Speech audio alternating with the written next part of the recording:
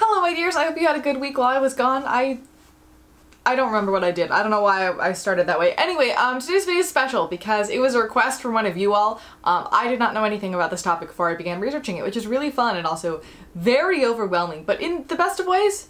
I think if you have anything that you want me to talk about, analyze, debunk, whatever on this channel, I do have a form in the description where you can and should input your ideas. I love getting ideas from you guys. So thank you to whoever sent in this existential crisis of a topic, and settle in kids, it's gonna be a long one. I often will sometimes I write videos where I enjoy the process, and then I also enjoy knowing the process is done because I learned a lot, but it hurt my brain and I'm ready to take a break from that topic. This is definitely one of those times, but I will also say that AI really freaks me out, so I've avoided learning more about it because I didn't want to be further freaked out. But being forced to research for this made me learn that most of that is misguided fear-mongering and it's really not that scary. So if you're nervous about this topic, that is okay, you are very welcome here.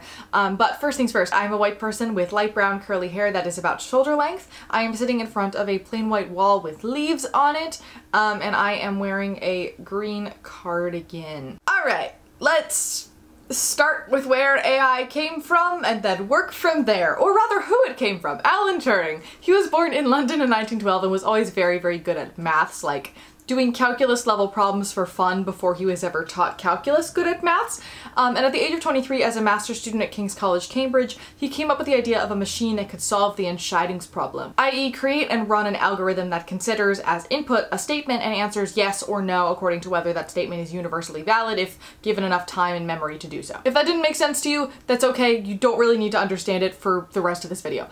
He got his PhD at the age of 26 at Princeton, and then he returned to Cambridge where, as the Second World War began in 1939, he began working as a code breaker in Bletchley Park. His specific project was trying to decode the German Enigma machine. Now these were a special interest of mine for a long time. I got to see a real life one pulled from a sunken U-boat off the coast of North Carolina at a museum in Hatteras a few years ago.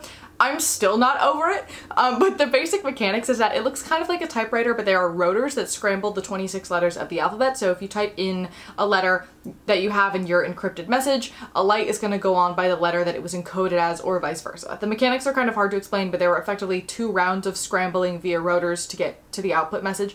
Also, I'm not going to talk about any particularly topical relevant films in this video because I stand with SAG-AFTRA and the WGA strikes going on right now, but what I will say is that when researching the history of early computers who cracked the Enigma code, there are 3 different histories going on, and it is very hard to parse out which is the correct one, if any of them, frankly. Now what I mean by that is that this is inherently military history. So nobody knew anything about the code being broken until the 70s when they declassified a bunch of information. We learned about Turing and his work, and the story at the time basically said Turing cracked Enigma. Because at the time, Poland was still under communist rule. When communism fell by the 90s, the full story of the Polish people and Turing came out. And then in 2014, a film who shall remain nameless was released that basically follows the story that we heard around the 1970s, but also does the Hollywood thing of completely changing stuff to make it an objectively better film, but a much worse portrayal of accurate history, which means that if you try to learn about the history of what actually happened during this era, every single source is the film, the Turing version, and the Poland version smushed together, and none of them add up to each other, and it's an entire disaster. So here's my very basic understanding of the breaking of Enigma that might be slightly wrong, but it's general gist. Basically, a group of Polish cryptographers called the Polish Cipher Bureau were the ones who initially cracked it in 1932, with the French getting their hands on an instruction manual for the machine and 2 months worth of settings and handing it over to the Poles, who were then able to create replicas of the machine. They also created machines called bombs or bombas, depending on what source you read, that helped to use certain weaknesses in the code, such as the fact that no letter was ever encoded as itself, to speed up the decryption process by calculating potential correct combinations. Unfortunately, the Germans figured that out and went, ah, cool! And then in 1936 switched from changing the settings 4 times a year to changing them every month to then every single day. They also added more settings to the plug board, giving the machine over 150 trillion possible settings. So at this point it was kind of unbreakable. No matter how much work they did on it, it was really difficult. They managed to figure out the new settings again eventually, and by 1938 they could decrypt most of the received messages. The scheme of cat and mouse continued, with the Germans making things slightly more complicated, the Poles figuring it out pretty quickly, etc., until it seemed like Poland was probably about to get invaded, because it was, and they realized that they should probably hide their military intelligence on this stuff. So in July of 1939, they handed everything over to the French and British, who at the time were just using linguists to try to sort out this code and didn't really think about mathematics as a possibility. This is when Turing and his team were hired and took over this work, with Turing coming up with a lot of mathematical formulae and theories for machines.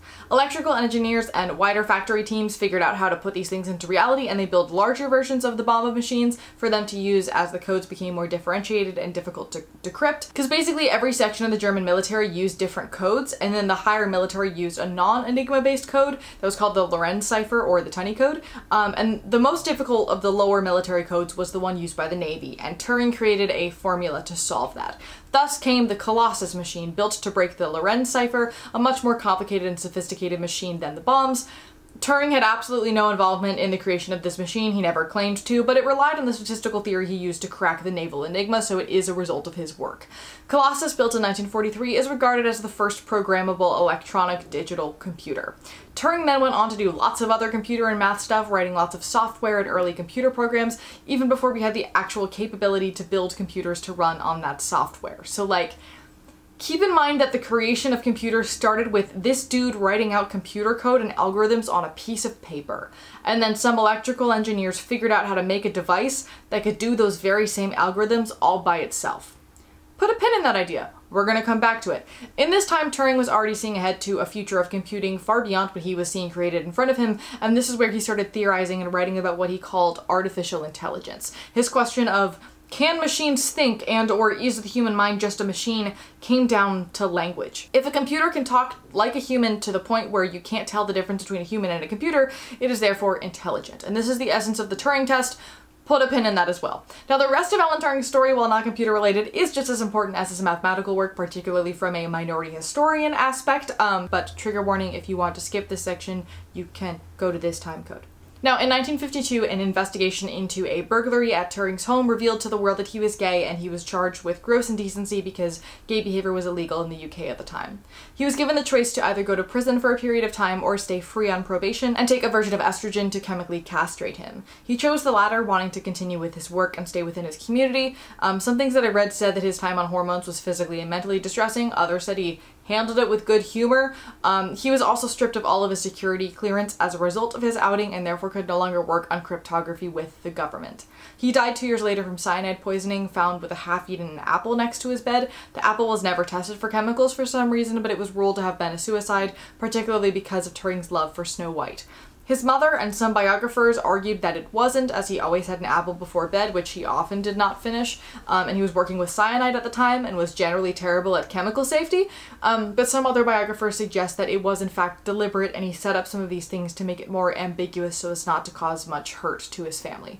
Basically, really complicated, but his story is largely seen as a gay man taking his own life as a result of him losing everything because he was gay. He was granted a royal pardon in 2013. Also, I was always told that the Apple logo was in reference to Turing and how he's the father of computer science, and I always thought that was a very nice, like, homage to him. That's not true at all, I learned, but I'm gonna continue to gaslight myself into thinking that it is, and you're welcome to as well. The other thing about this guy is that he was probably autistic. A large part of the conversation around this arose as a result of them really expanding upon many of these traits that we know to be true about him for unnamed film to use as more of a clear character marker, but the conversation had been going on in small circles for a good while before then. As we talked about before in this channel, the ethics and possibilities of retroactive historical figure diagnosis is sketchy at best. A lot of that centered around, why do we feel the need to diagnose this person? But most scholars agree that based on what we know, he likely would be categorized today as autistic, and the few scholars who disagree often will say, but some people said he was friendly as their reasoning, which is inherently problematic view of what counts as autism and what doesn't. My not so hot minority historian take is that we really need to stop having neurotypical and straight and abled and white and everything else as our default for historical figures and requiring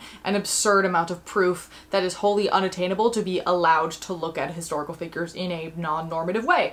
But anywho, That's the history of the concept of artificial intelligence. Let's talk about the actual concept of it. So the technical definition of AI is the simulation of human intelligence processes by machines, especially computer systems. Specific applications of AI include expert systems, natural language processing, speech recognition, and machine vision. To break those four things down into English, expert systems are tools that simulate judgment alongside real people, such as diagnostic tools. Natural language processing is a computer's ability to understand human language as spoken or written. Speech recognition is the ability to recognize that language, and machine vision is seeing things via sensors and cameras such as facial recognition, self-driving technology, sports performance analysis, and electronic species classification. The very simple explanation of how this works is via machine learning and deep learning, two different ways that computers take in large amounts of data and learn from it via understanding statistical probability. Deep learning more accurately mimics how human brains work and learn and uses a lot more data, but it is not a human brain replica by any means at all whatsoever. Please do not get those things confused.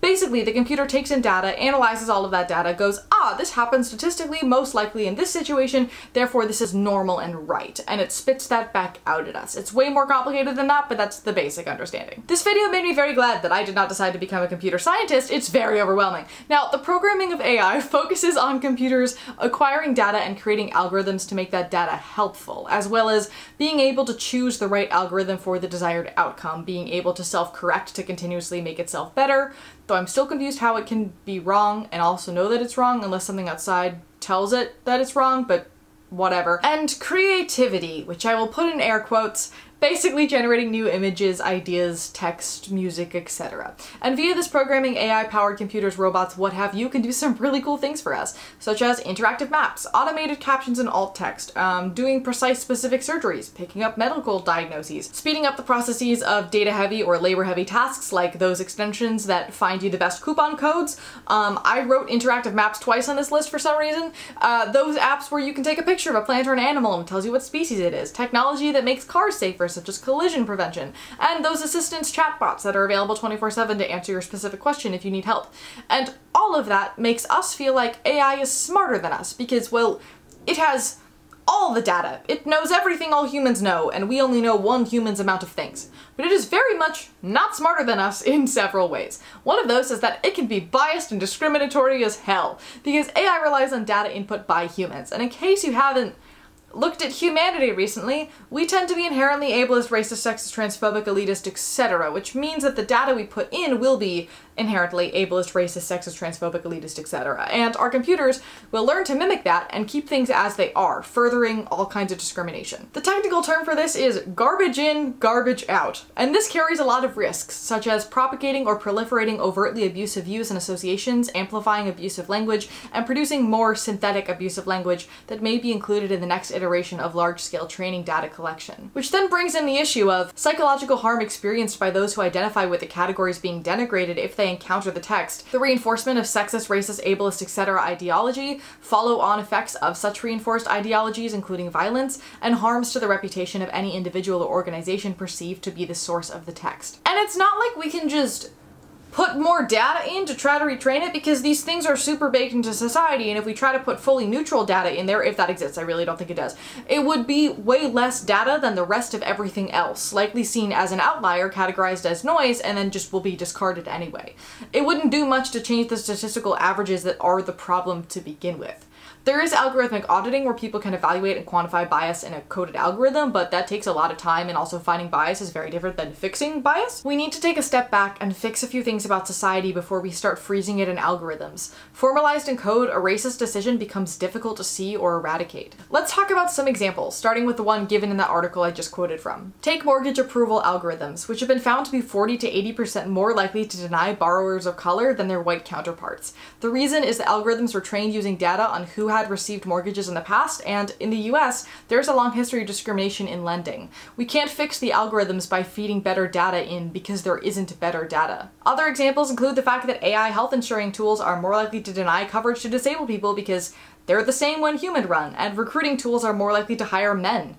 Cameras and facial recognition technology were trained on primarily white populations, meaning they have a harder time tracking, reading, differentiating, and focusing on non-white people. Speech recognition systems are terrible at recognizing people with deaf accents or otherwise speech differences based on disability. Diagnostic systems trained on primarily white male traits and symptoms are typically pretty bad at recognizing traits and symptoms in literally anybody else. Also, AI diagnostic systems, while more likely to find diseases and whatnot than the human eye, come up with way more false positives that cause people tons of stress and expensive testing for no reason, so there is debate as to how much they're necessarily helping or hurting.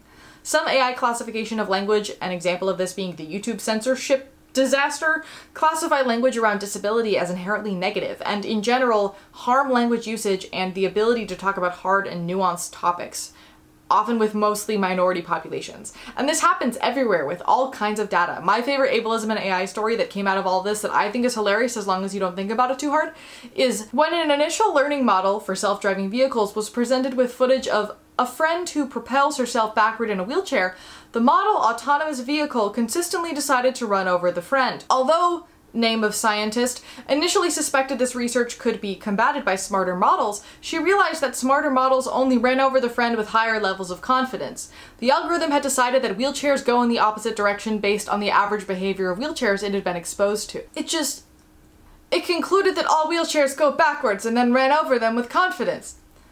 To me, this feels like the computer equivalent of when you try to train a dog to do something and you're very confident about the output that you want from the training session and the dog just overshoots in the weirdest way. Like when you teach a dog how to do the shake command and then it concludes that shake means attention and just starts slapping you consistently all the time out of nowhere. Not that I want to personify AI at all and be like, okay, it tried its best and I'm proud of it, but like, it did what we told it to do and we're surprised that it didn't have the outcome we wanted it to have. And that is so funny, but also so very sad. Anyway, that aside, obviously if that code were put into a self-driving car, we would have serious issues. There are also a lot of other dangers to AI, like using facial recognition in policing. There are cases of wrongful arrests based on faulty facial recognition, usually with black people. There's also the concern of streamlining things too far, like when you have to put in your resume for a job and you have to click certain skills and an AI could just remove your resume from the pool because you don't have one specific skill even though you may be wildly qualified in every other one and more, it would be a great asset to the company. There's an AI that analyzes speech patterns and facial movements for job interviews to weed out people. That would obviously, if used, worsen the chances for disabled people to get hired for things, especially if they have a facial or communication difference. Automated graders also miss out on all of the nuance. Like as a teacher, there's a major grading difference between this person did not understand the problem at all so they got the wrong answer and this person mixed up two numbers and so they got the wrong answer that AI cannot pick up on. There are concerns of limiting creativity, with concrete examples being drop-down boxes of choices rather than writing your own original ideas, or when you try to write creatively and you use wordplay and then autocorrect tells you that it's wrong and or automatically changes it, which makes us less likely to go about doing things creatively and using our own brains to come up with ideas. Meanwhile, AI's version of creativity is effectively creating a really bad smoothie of a gazillion things that already exist, which as someone who dabbles in theatrical design is really great when you're trying to find a hyper-specific thing for a mood board, but it also steals tons of work from artists without their consent and without compensating them to create objectively worse work, and more people go to get this free stuff than to pay actual artists. There's also the privacy concerns. For example, in trying to make AI more disability friendly, that requires people to voluntarily or involuntarily disclose their disabilities, which can affect employment, healthcare coverage and costs, immigration status, and all kinds of other things. And some programs trying to learn from disabled people to make accessibility better that don't require you to disclose that information instead assume who is and isn't disabled based on certain settings and behaviors and other data, which then increases categorization and policing of disabled bodies. This same scenario also likely carries across for queer and trans identities, and there's also the whole selling data to third parties to panic about. That being said, Jarvis Johnson, of all people, made a wonderful video a week or two ago debunking Shane Dawson's conspiracy theories about technology, where he talked about how things like Face ID and fingerprints are stored locally on your devices and Apple refused to create a backdoor into devices or the ability for an outside person to download that data because it would compromise everybody's security.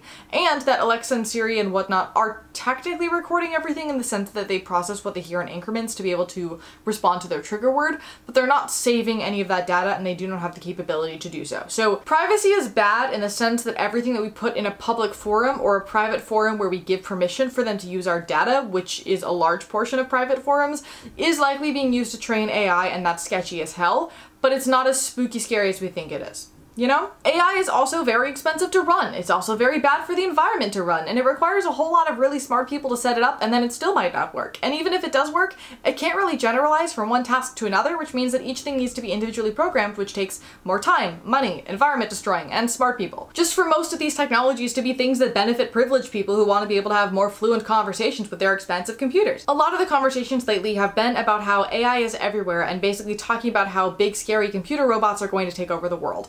And that same idea has been in so many publications and videos and everything else in the last few months that I, for one, just kind of started believing that maybe it was somewhat real, which is why AI freaked me out so much. But that's actually the point. The biggest concern of AI right now is that, to quote Adam Conover, "That fear is a tech bro fantasy designed to distract you from the real risk of AI. That a bunch of dumbass companies are lying about what their broken tech can do so they can trick you into using a worse version of things we already have, all while stealing the work of real people to do it." Companies are using big fancy words that nobody understands to try to make it seem like they have the next big thing in technology so that their stock prices will go up and people will give them loads of money. Like the fact that there are new articles saying autopilot self-driving cars will be on the streets next year, every month for the last like 10 or so years, despite that being an entire failure on so many levels. I'm not going to go into why it's a failure here. You should just go watch Adam's video because it's incredible. I've linked it in the description for you. Also, like the weirdness that is Facebook's metaverse that also totally failed. And also a lot of these new AI technologies are things they've already been doing, like Spotify's AI playlist maker, as if that already wasn't a thing when I was listening to my Disney Pandora radio that worked in the same principles when I was in middle school. Like, those things already existed. A lot of this AI stuff already was a thing. The other thing is that by saying these things are innovative and important and new and the next big thing, these companies are getting people to step aside and change laws to let them use their largely untested and not ready for consumption technology on the entire population, which is a major concern. On some level, a lot of this stuff is just the cycle of technological evolution, and the panicked, "this new technology is coming to steal our jobs," has been around since like the plow was invented. There is some element of truth that there is genuine concern about companies creating AI audiobooks off of stolen voices and scanning actors to create deepfakes of them to use without their consent. But that is not a OMG AI is about to steal our jobs concern. It's a there are no regulations here and there need to be concern. We cannot just continue moving as if technology isn't forever growing and changing. We need to figure out how to use our AI as something that works alongside us and enhances what we do rather than replacing us. Also, for the record, ChatGPT is hemorrhaging money. They expect to be bankrupt by 2024, and AI researchers are about to run out of data to train AI language programs. So, there's that. What we need to remember here is that just because we can turn something into numbers does not mean that it is suddenly objective and also better. I don't know if you remember my video about body language analysis, but the gist of that one is that a guy researched human facial expressions and codified them as having inherent meaning and being replicable and analyzable to detect if somebody was lying or whatever, and then sold that to the military, and it's still used to this day in all kinds of forms. His research did make human facial expressions algorithmic, but it also has been pretty much entirely debunked and has caused serious harm to large groups of people, particularly multiply marginalized ones, and will continue to cause serious harm well into the future. Just because the technology exists does not mean that it is good, or that it is correct, or that it is backed up by science or logic. I mean, the amount of examples that we have seen of ChatGPT and equivalent software very eloquently saying horribly wrong things is pretty much every example of ChatGPT I've ever come across.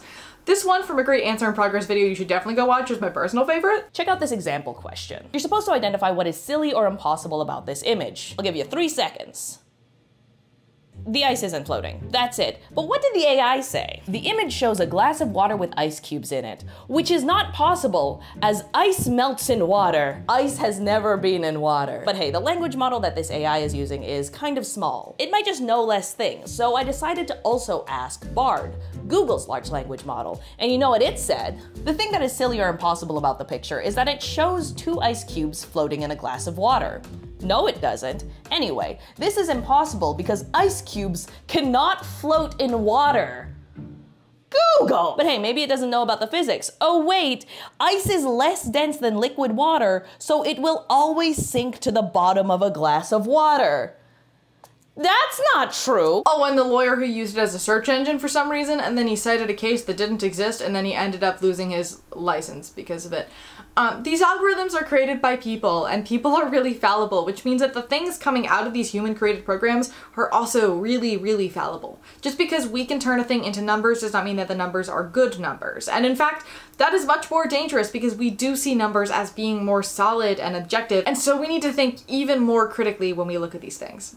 And I want to be able to say that there's significant energy and effort going into changing the field to be more minority-friendly, but at the end of the day, this technology is mostly being created to increase the bottom line of some big companies and to look cool rather than to function well, meaning that they don't have the actual needs and wants of real people in mind. The paper I mentioned earlier in this video, which will come up again later on the dangers of stochastic parrots, was written by some AI ethicists, one of whom was the AI ethicist for Google at the time.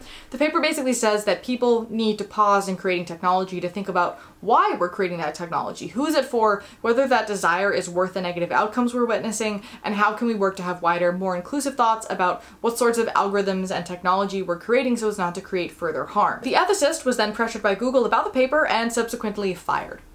You know, for doing AI ethics properly. They literally were just doing their job because it wasn't the AI ethics that Google wanted to hear. One specific thing in the realm of making technology to look good and not be practical in a way that ties back to the point of this video is techno-ableism. It's a term coined by Ashley Shue that describes a rhetoric of disability that at once talks about empowering disabled people through technologies, while at the same time reinforcing ableist tropes about what body minds are good to have and who counts as worthy. A great example of this that I wrote a paper on in my very first semester at college is sign language gloves. There are so many people trying to create gloves that a person who uses sign language can wear that will then translate what they do on their hands into spoken English, which is an interesting concept.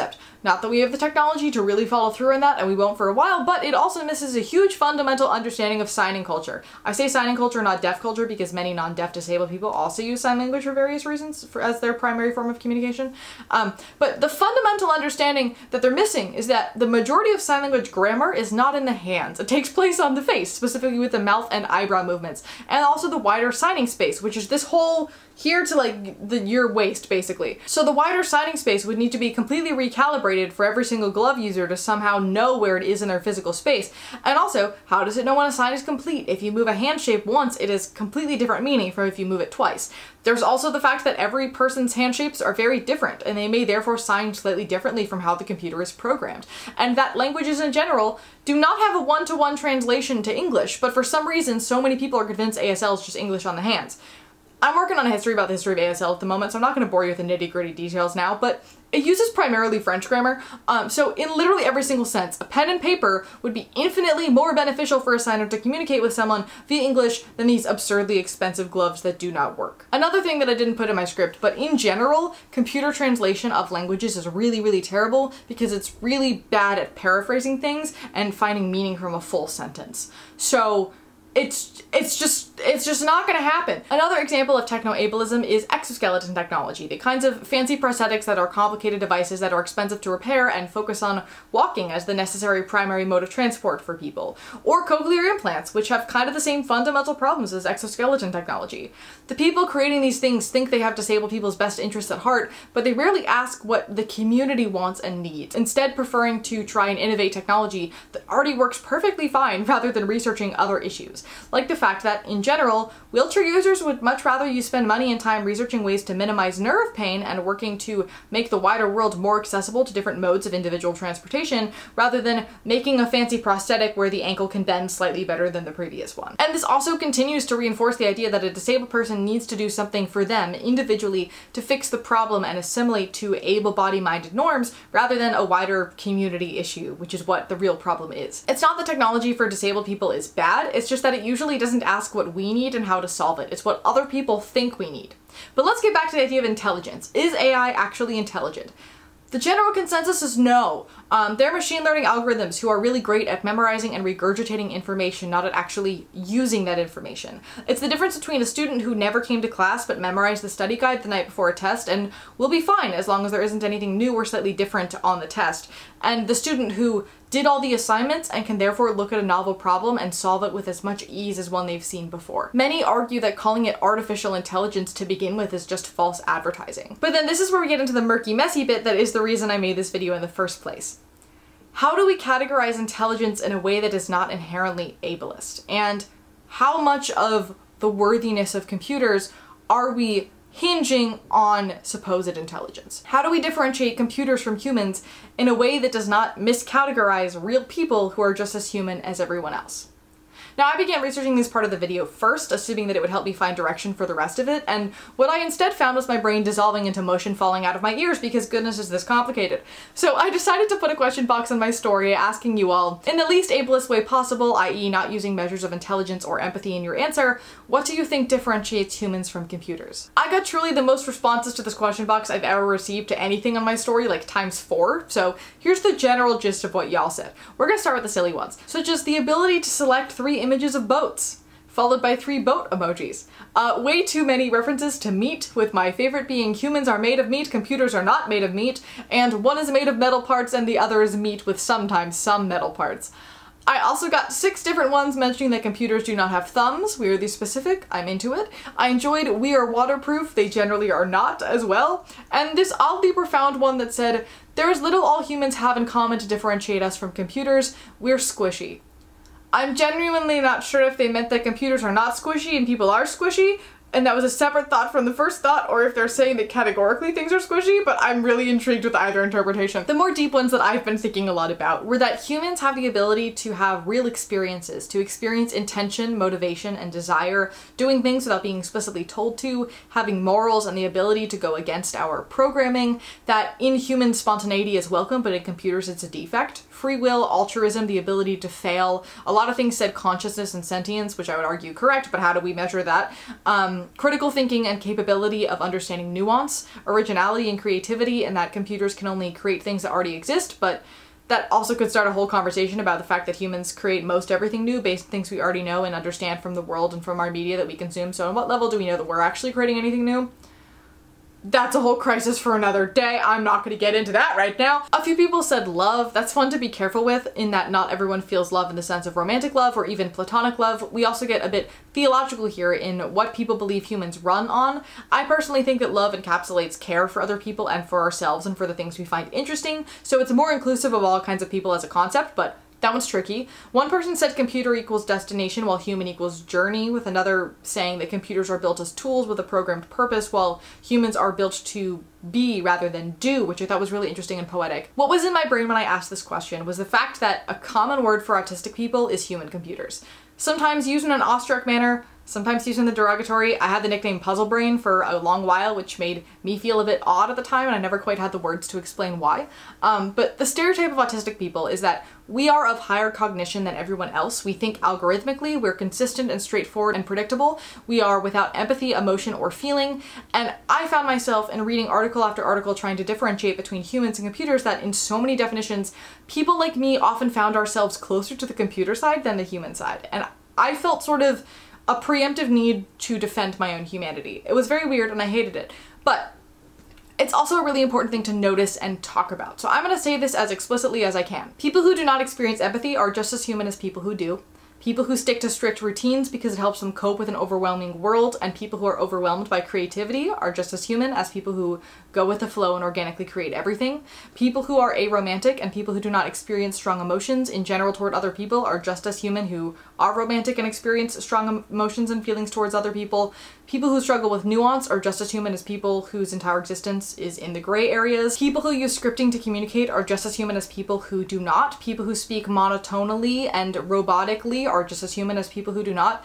Our solution to combating fear-mongering about sentient robots taking over the world should not be by saying computers do not have empathy and can't be creative or understand nuance, and so therefore humans are better than them and or computers are stupid and dumb, but that humans have actively hand-programmed everything our computers do, all starting with Alan Turing and a piece of paper and building out from there. And therefore, our computers' capacities will never outrun our own capacities, other than by maybe becoming better at hyper-specific tasks, because it is literally impossible for them to do anything more than that, and therefore the idea of them taking over the world and becoming sentient is kind of absurd.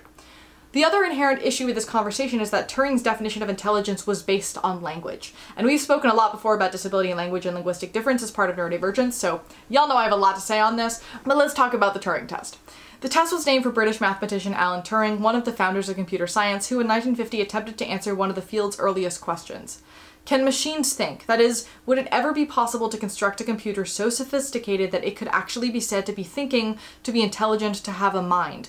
And if indeed there were someday such a machine, how would we know? To him, this was a hypothetical question, one that he answered by saying, if a computer can talk like a human to the point where you can't tell the difference between a human and a computer, it is therefore intelligent and conscious, and he called this the imitation game. The most famous form of the Turing test is the Loebner Prize, an annual competition started in 1991. In this competition, judges talk with a human for 5 minutes and a chatbot for 5 minutes, and then they have 10 minutes to decide who is a human and who is not. At the end, the award for the most human computer is given out to the one who tricked the most judges, along with a monetary prize, and there's also an award for the most human. The time limit and structure and whatnot have changed a lot over time. In 2020, the prize was defunct, but it was a very big part of publicity and research in the AI community for a very long while. Turing predicted that by the year 2000, computers would be able to fool 30% of human judges after 5 minutes of conversation, and that as a result, one will be able to speak of machines thinking without expecting to be contradicted. In 2008, the winning program came up 1 vote shy of the 30% mark. There are so many other versions of this test. It was and is not exclusive to the Loebner Prize, it's just that's the one that's the most famous. The most common form of the Turing test is the reverse one we know as CAPTCHAs, which stand for Completely Automated Public Turing Test to tell computers and humans apart. I didn't know that was an acronym! Now I do! One of my first thoughts while researching this video was how do blind people complete CAPTCHAs, because that seems like a genuine technology access concern, and I learned that there are auditory versions of CAPTCHAs that computers cannot complete to prove that the human is not a robot, and if the site does not have an auditory version, there is a phone number that you could call. So, the more you know. The first major conversational computer program was ELIZA, made in 1964 by Joseph Weizenbaum, 10 years after Alan Turing's death, and she was modeled after a Rogerian therapist. Basically, she took keywords from what a person inputted and she reflected them back to the human with pre-programmed statements using those keywords. If no keyword was found, she would revert to things like, please go on, or, and how does that make you feel? This is Sybil template matching. She had essentially no memory, no processing power, and was written in just a couple hundred lines of code. After watching several humans become convinced that ELIZA was a real human and not a chatbot, Weizenbaum became so horrified by his own creation that he scrapped the project and became one of science's most outspoken AI critics. I, for one, love this arc for him. In 1972, there was Perry, which its creator Kenneth Colby described as ELIZA with attitude and, quote, modeled after a paranoid schizophrenic, which is a wording and a concept that is not my favorite. But he used a slightly more advanced approach to coding that would continuously reroute conversation back around the same few pre-programmed conversations. Many psychiatrists were unable to distinguish him from a real person, though the final statistics were consistent with the accuracy rate of random guessing, so not a Turing pass, but not a failure either. The first machine believed to have passed the Turing test was a computer named Eugene Gustman in 2014, programmed to have the personality of a 13-year-old Ukrainian boy, leading judges to think that anything atypical was due to language, culture, and/or age barriers. I read a book for this video titled The Most Human Human: What Talking to Computers Teaches Us About What It Means to Be Alive by Brian Christian. If philosophy is your thing, I cannot recommend this book enough. If philosophy is not your thing, your brain will slowly fill with cotton balls. Maybe don't read it.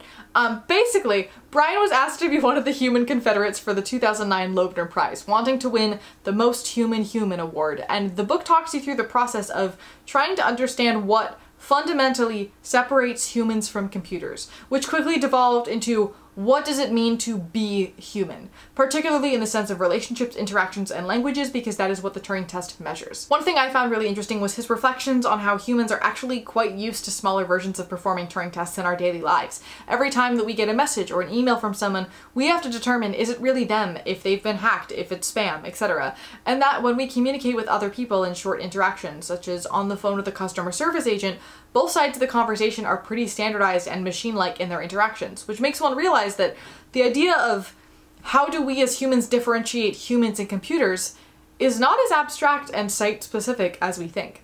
He talked about various tells, things we look for to determine if something is a computer, in the Turing test specifically, but these examples definitely apply to regular interactions we also all have with computers. The first was disjointed identity. Many chatbots will interchange British and American spellings, might say "good day mate" as a default greeting, but then say they're from Wisconsin. One chatbot spoke about how it was single, and then 3 sentences later said that it was married.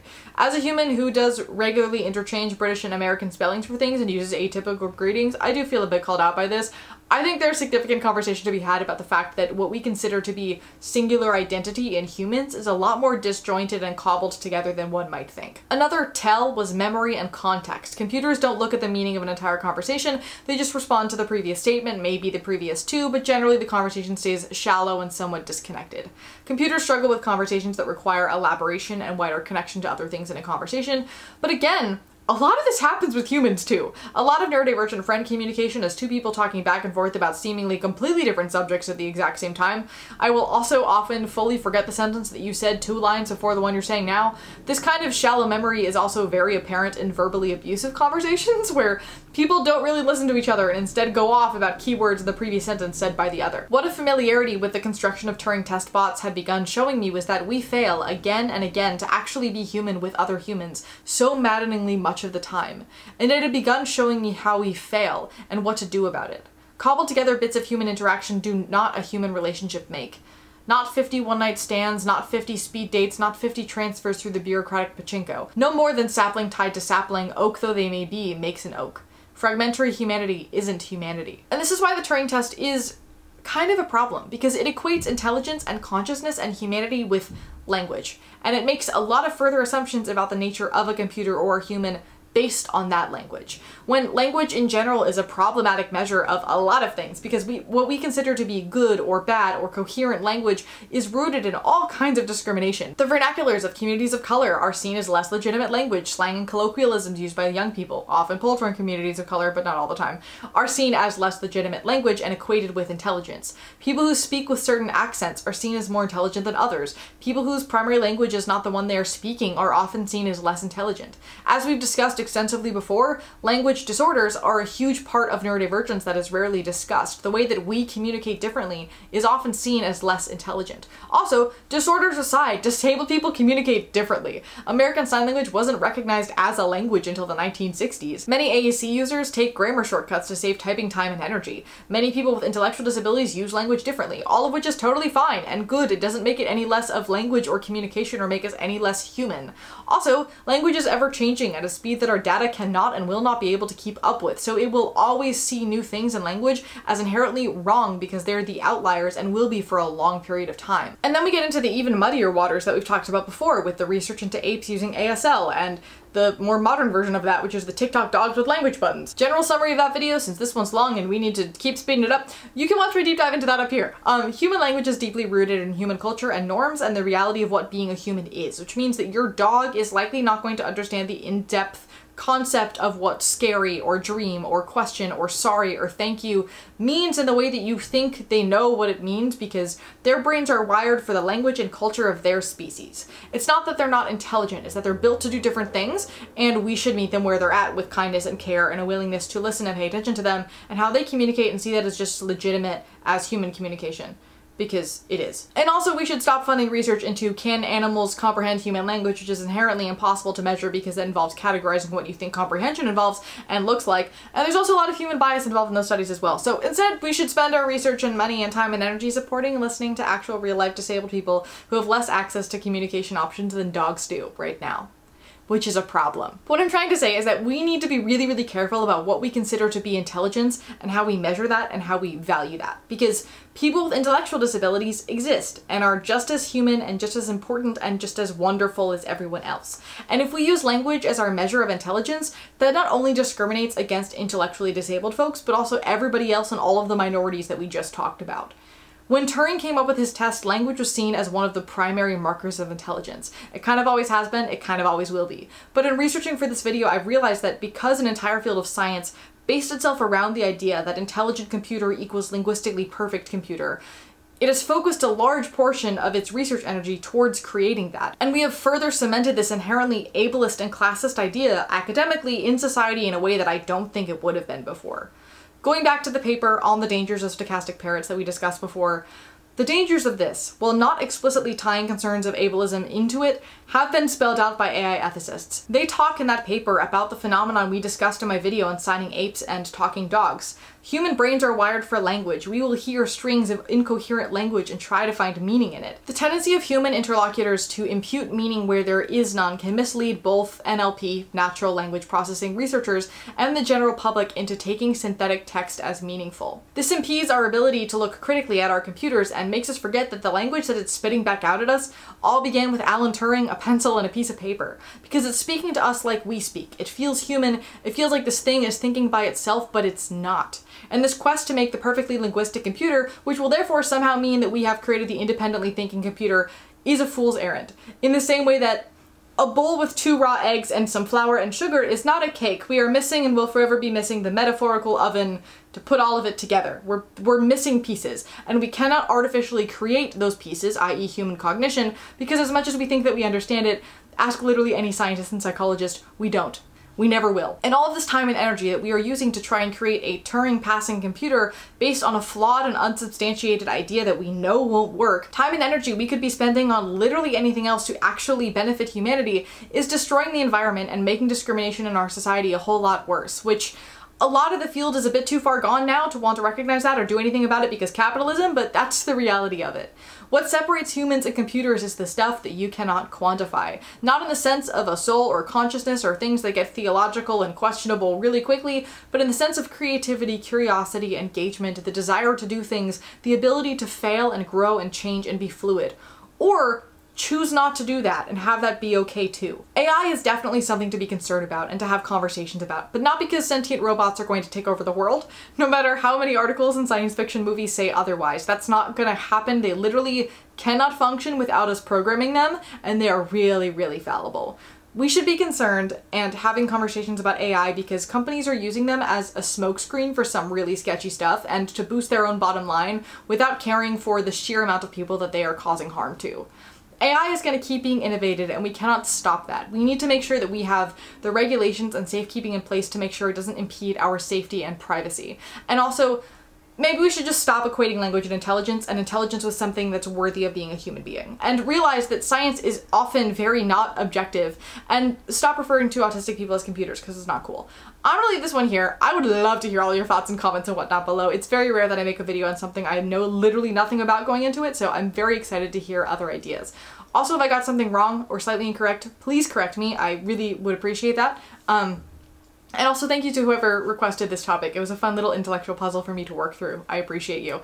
If you want to check out any of my many resources and sources and whatnot, they're all linked below. I put my favorite YouTube videos on the topic at the top of my sources, just below my own adjacent videos. You should definitely watch those. They will expand upon this more in also fun, silly, entertaining ways. And yeah, that's all I got for you today. As always, thank you for listening. Thank you for learning. Remember, it is never too late to start over, and I look forward to seeing you, my dear, in the next one.